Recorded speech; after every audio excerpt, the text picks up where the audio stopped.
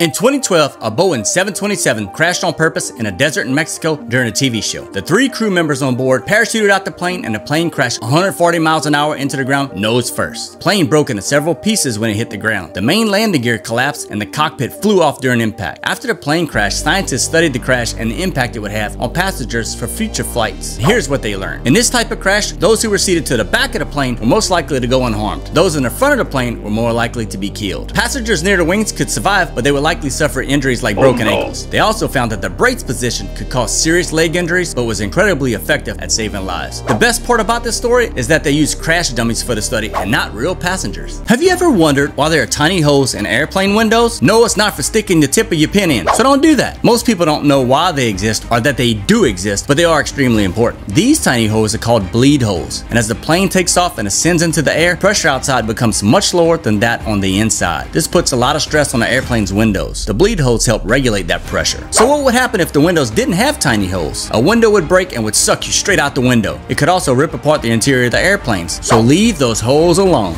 Did you know that there was a plane that accidentally flew into space? In 1963, on a combined mission between NASA and the US Air Force, a plane flew into space.